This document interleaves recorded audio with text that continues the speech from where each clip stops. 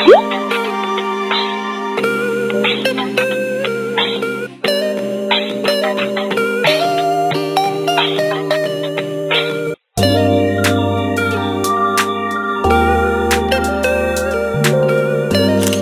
guys, welcome back to my channel. So video kali ni is all about Q&A. Nak harap nak boleh edit video ni and upload before 2024. I try my best. Okay, kalau tak video ni takkan upload. So hari tu nak ada buat question dekat my IG. I think like 5 days ago, 3 days ago macam tu, I ada post dekat IG. So siapa yang tak follow IG I lagi, korang boleh follow. This is my IG here. In case kalau nak buka question lagi dengan korang, mana yang terlepas tu, korang boleh ask me anything. Even though kalau I tak buka question pun and korang macam nak DM Nat, just macam nak minta opinion ke apa, I okay je. Question kali ni quite interesting untuk Nat sebab question dia Nat dah pilih. Okay, I minta maaf I tak dapat nak jawab semuanya sebab terlalu banyak. So I just pilih dalam 10 ke 15. I dah letak notes I dekat sini. I dah prepare dah all the questions so that I tak terlepas. But before that, before I start all this question, tadi nak pergi Sushi Empire. So I just nak macam chill, borak dengan korang sambil makan. Okay, first question dekat sini. Apa benda list yang 2023 yang Nat dah capai? I can see that masa 2023 tu I macam wish I have my own space, you know. I dah lama gila cakap dengan kawan I, tak I nak ada studio sendiri, I nak ada rumah sendiri yang I duduk seorang so that I boleh buat anything. Terbaring ke, I nak buat apa-apa ke, it's my own space. Faham tak? So I dah tick that one like I accomplish to have my own apartment macam tu. So yeah. And then secondly, terkejut juga I macam maintain upload video for you guys. Faham tak? I thought macam I akan macam sekejap-sekejap upload untuk korang, macam ada yang sebulan tu tak upload. But surprisingly, I check dekat my YouTube, setiap bulan nak post video. Mungkin sebulan tu ada 1-2, paling minimum is 1. Tapi I still maintain upload video for you guys. That is a big clap for me. Sebab I rasa I ingat 2022 I pernah cakap I nak maintain upload video setiap bulan. So I made it. Check. So yang ketiga, I can say that I lebih positif this year than last year. Sebab this year macam I can say 2023 adalah tahun I. Macam-macam benda yang baik happen to me this year. Benda yang I macam mana manifest. Orang cakap manifest kan, manifesting. I can say that I dapat apa yang I manifest tu. Faham tak? I nak bagi tahu pun like benda tu semua personal. So I just macam boleh cakap like certain things je lah yang I capai, yang I manifest, I dapat for which is this year. Faham tak? And this year juga I macam tukar status. Can you imagine? Can you imagine this year I tukar status? So I can say that 2023 is my year. Okay, yang kedua. What 3 countries would you like to travel? First country yang I nak pergi adalah Japan. Sebab I nak pergi tengok One Piece dekat sana. And I nak pergi Disneyland. Lepas tu like exhibition Harry Potter macam tu I memang dream yang lama-lama dulu I dah dream. Kalau nak cerita dengan Naim pasal honeymoon ke apa kan, I akan sebut Japan sebab I nak pergi Japan. Second is Iceland. I nak pergi Iceland sebab ini dream I masa I tengok satu movie ni. I tak ingat movie apa, tapi ada satu movie ni I suka.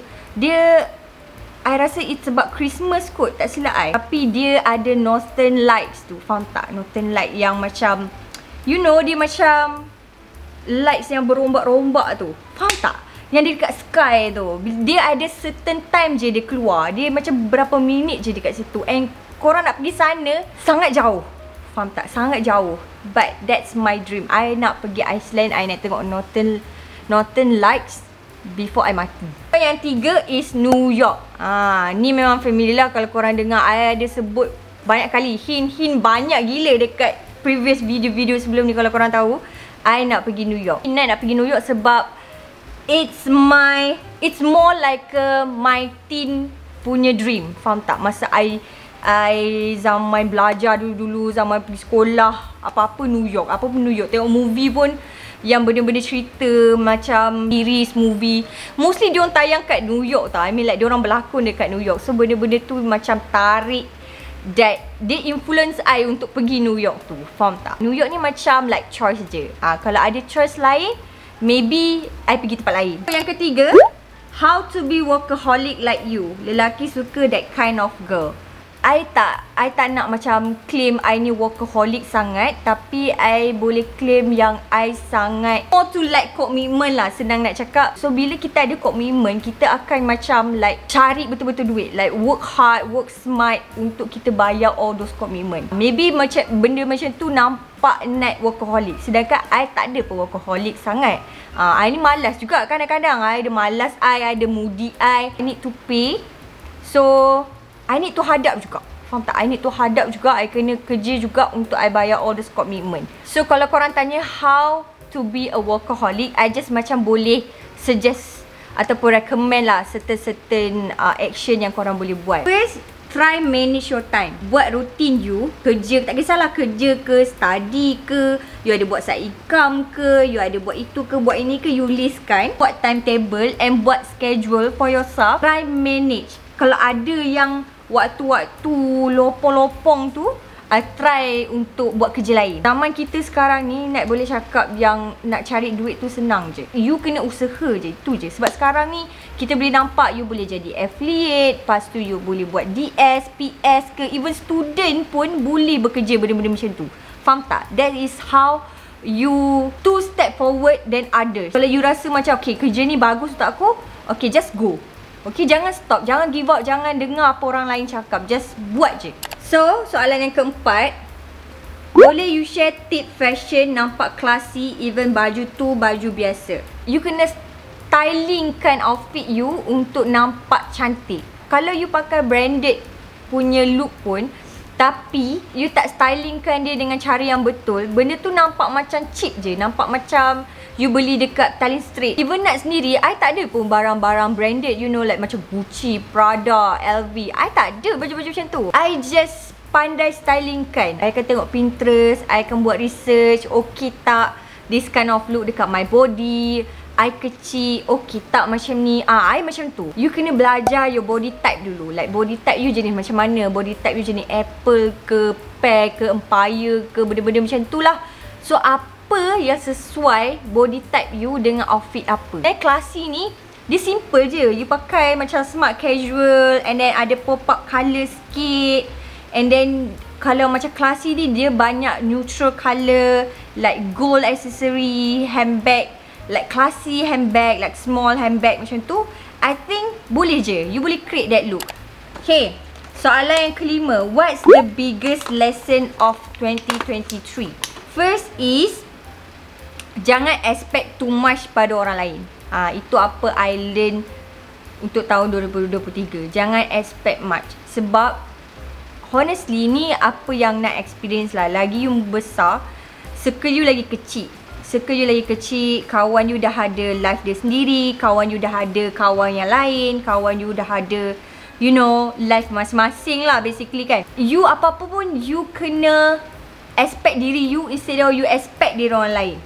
Sebab orang lain pun ada life dia sendiri. Secondly, jangan bagi 100% sayang you dekat orang lain. Tak kisahlah your partner ke, your boyfriend ke, your anyone.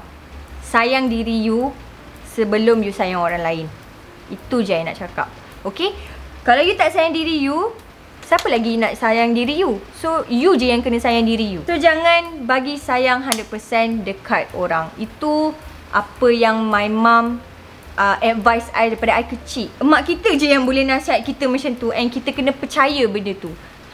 Nak memang percaya apa ibu nak cakap. Sebab apa dia cakap, semuanya happen. Tak kisahlah pasal kawan ke, pasal relationship ke, pasal yourself ke, pasal career ke. Apa yang my mom cakap, semuanya ada.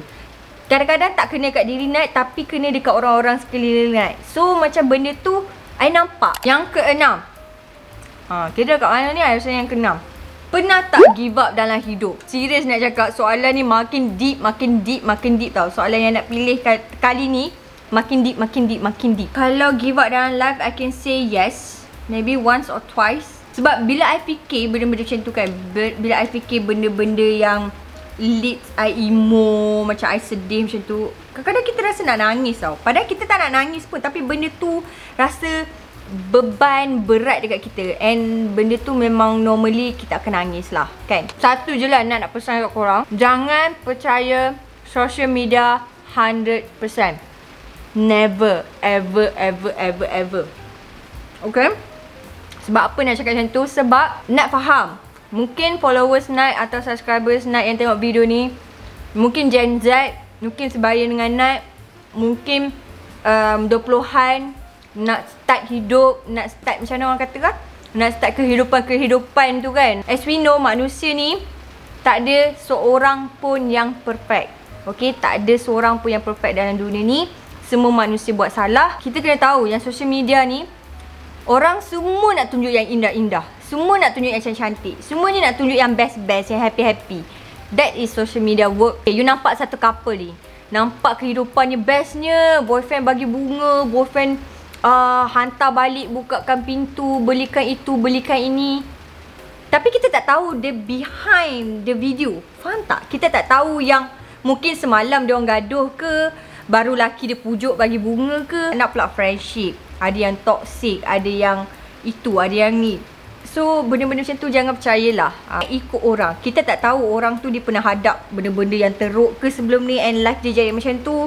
Kita tak tahu. So benda-benda macam tu, like, tolong jangan ambil 100% and jangan percaya langsung apa yang korang nampak dekat social media. Okay? Next question. Sumpah sedap tu yang ni. I suka gila. Kalau I makan sushi kan, I suka yang this one. Adakah persiapan kahwin Nat dah 100% siap? Oh, sis. Sumpah, you buat I migraine.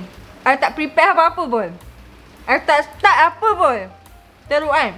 Tapi InsyaAllah I akan start next month. Sebab I nak macam, you know, tahun baru, energy baru, idea baru, macam tu. I tak nak apa yang 2003 ni, okay, I nak buang, I nak stop. So I nak moving forward 2024, trend baru, apa-apalah yang baru. Net ada jugalah tengok servis-servis, scroll IG, tengok orang yang dah kahwin, tengok juga siapa dia tag, siapa dia makeup siapa, tudung apa, baju apa. Adalah survey benda macam tu within my budget. Just survey je lah, bukan yang macam okay I dah book. Tak, I just survey, I just buat mood board, buat mission board dalam phone I. So I tahu, I screenshot apa-apa baju yang I rasa berkenan, colour, benda-benda macam tu lah. So it takes time, but insyaAllah I try to manage dia betul-betul lah. Doakan kita orang. I try my best. Ada a few months to go, but just doa yang baik-baik je, okay? So next question. How do you manage your finance? Actually I dah pernah jawab dah soalan ni dekat my previous Q&A. Tapi mungkin korang tak pernah dengar lagi, ataupun orang baru yang masuk dalam my channel ni. Okay, I just share je lah. I'm not so pro. This is what I did. I akan bahagi duit I kepada 3 cabang. Okay, 1 is ASB, 2 adalah saving, 3 adalah commitment. Yang 4 adalah lain-lain lah kalau ada extra. Tapi I buat 3. Contoh gaji, I dapat gaji.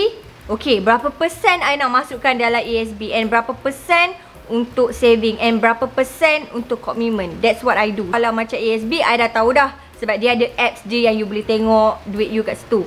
Yang kedua is saving. Okay, saving, I ada 2 account bank. So 1 untuk saving, 1 untuk I macam belanja lah, shopping ke, nak makan sedap ke, tiba-tiba akhirnya itu adalah extra I.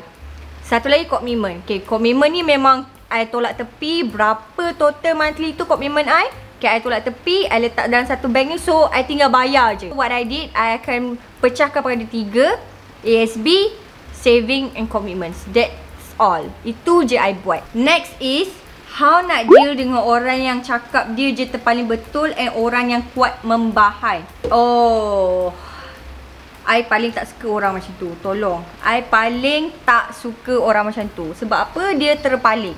Terpaling ni I tak boleh. I terus stres nak jawab soalan ni. Kenapa wujudnya orang terpaling ni? Bagi I macam orang yang terpaling ni, dia macam tak tahu nak cakap macam mana. Dia macam dia je lah yang betul, orang lain salah. Dia sentiasa betul, 100% dia je betul, orang lain salah. So I tak suka orang macam tu. Dia kena faham yang manusia semua tak perfect.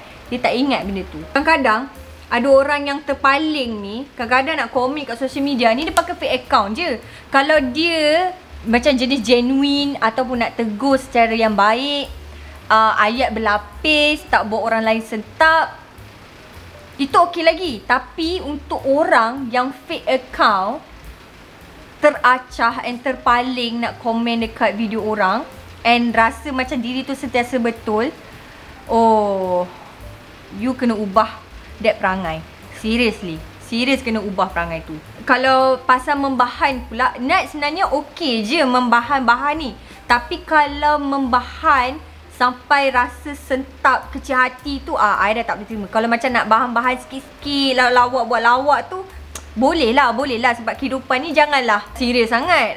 Kadang-kadang kita nak menghiburkan diri juga. So jangan too much lah orang cakap. Ayat tu kena berlapik, nak berlawak tu kena berlapik, nak komen pun kena berlapik, nak tegur orang pun kena berlapik. So janganlah rasa terpaling betul and rasa you tak pernah buat salah. Macam tu. I tak nak, I tak suka orang macam tu. So no.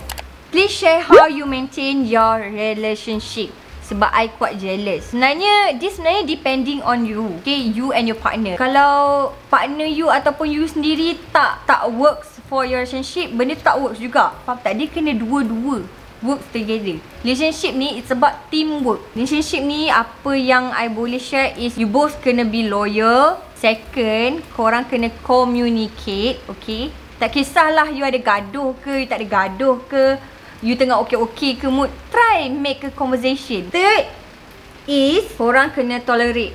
Korang kena tolerate dengan your partner. Fourth, korang kena support your partner. Fifth, korang kena sentiasa positive thinker. Lastly is, siapa tahu? Lastly is teamwork. Okay, apa-apa I akan tekankan this point, korang kena teamwork apa pun.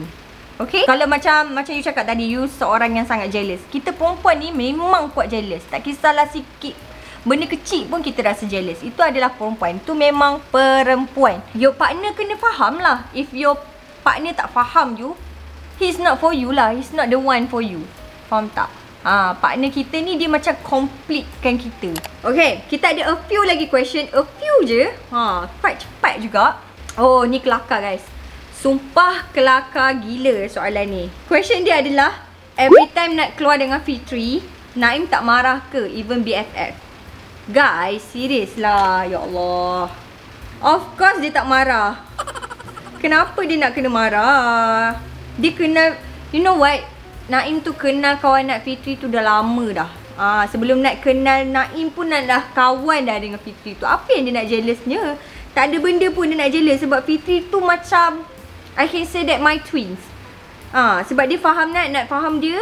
And kita orang memang totally takkan ada love yang nak ke relationship. Oi, lambat lagi. No. I dengan Fitri tu like best friend. Best friend. So possible untuk I jadi suka kat dia. Naim ni dia kenal semua kawan-kawan Nat. So dia takkan, senang cakap, Nat takkan buat dia rasa marah ke, dia nak rasa macam I ada orang lain ke. Tak payahlah. Sebab I memang tak ada masa nak layan-layan orang baru ke apa. I tak ada masa. Okay, next question. Nat share skincare routine yang honest and not review. Kejap, I ambil barang kejap. First, Nat pakai this Numbuzin toner. Serius nak cakap, apa benda yang nak review Nat akan pakai. I takkan buang ke, I bagi orang ke tak. Kalau benda tu sangat bagus, I cakap bagus. I takkan tipu korang. So ni memang I pakai, nampak tak? Ni I pakai. I dah start pakai this one. I nak tukar. I nak try new things. I suka try new things. I think next year I akan try tukar lagi sampai I suka that skincare. Honestly, this is the best toner so far yang I pakai. Dia buat muka I sangat-sangat glowing. This is not review Second, I pakai this, I tak tahu nak sebut, tapi Advanced Nail 96 Masin Power Accents. I pakai this one for accents. Tengok berapa banyak dah I pakai. Next, I pakai this Numbuzin Serum Collagen 73% pudding. I pakai this one. This one untuk serum. Ni best gila. Dia macam tekstur dia sangat watery, tapi dia buat kulit you nampak smooth gila-gila. This one.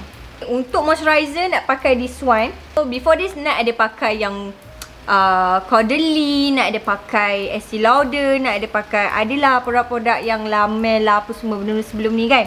Tapi nak try Korea punya, sebab ramai cakap Korea punya skincare ni boleh buat kulit you glowing. I'm not saying that yang nak pakai sebelum ni tak glowing. Dia glowing, tapi mungkin dia tak kena dengan kulit Asian. Faham tak? I cuba untuk macam like psycho my mind, so that I tak beli benda mahal.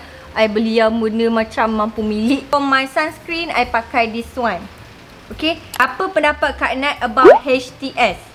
Tapi cara layan macam boyfriend girlfriend. HTS tu is stand for hubungan tanpa status. Untuk setahun, no, tak boleh setahun. Setahun lambat sangat. 6 bulan, 8 bulan macam tu. Kalau nak hubungan tanpa status, I okay. Sebab dia still lagi nak kenal-kenal, dia still lagi nak ni. Bagi I okay. Tapi kalau dah sampai 2 tahun, still status you tak tahu, better you caw je. You cari orang lain. Okay, you membuang masa dah. Kalau dah 2 tahun tak ada declare apa-apa, buat apa? Faham tak? Kita ni macam hidup kita tak lama sis. Tapi ada orang tu dia jadi macam kenal and terus kahwin. Ada orang tu macam tu. Mungkin dia macam tu. I try to be positive here. Tak nak kata sokong pun tak, nak tak sokong pun tak. Dia macam in the middle. Kalau dia tak declare dengan you like dah 2 tahun, more than 2 years, 1 years half, benda tu dah macam, I think benda tu macam waste your time. Unless you memang bercakap dengan dia, communicate dengan dia betul-betul, then okay. Your goals for 2024. I love this question. Thank you so much. Actually, nak tak listkan lagi my goals sebenarnya untuk 2024. Tapi adalah yang I dah macam pin lah a few things. First is I nak prep my dream wedding. Okay, I nak buat XL, I nak buat all the table, I nak start dah fikir all those stuff yang kecil-kecil macam door gift ke, kad kahwin ke, benda-benda macam tu. Next year, I nak lost weight but in a healthy way, sebab Nat baru je beli vitamin. I beli 2 vitamin, satu fish oil, satu lagi multivitamin. I nak start consume supplement, so that I nak yang macam vitamin je, yang suplemen-suplemen memutihkan ke, yang menguruskan ke, apa semua I tak nak. I nak yang vitamin, like vitamin for your immune system. Third, I nak start buat vision board yang proper. Sebelum ni I ada buat, tapi I just listkan je without ada visual picture, you know. Sebab benda ni apa yang nak baca, kita kena ambil gambar, faham tak? Ataupun gambar yang nak you visualkan in your future, you letak situ, letak dekat board you tu, so that you nampak. Kalau you tulis, you tak ingat benda tu. At least bila gambar, you akan ingat. So, I nak buat benda tu. Fourth, I nak semakan my circle. Tahun depan, I need to focus myself more, like appreciate myself more. Fifth, I nak be more productive. Okay, untuk tahun depan, start je 1 hari bulan 1 2024, I nak jadi orang yang sangat produktif. Tahun depan I nak try benda baru, banyak benda baru, macam tu. Tahniah and congratulations to me sebab I dapat jawab soalan ni and buat video ni for you guys.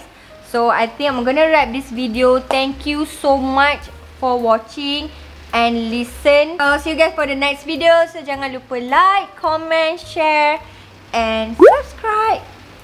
Bye guys.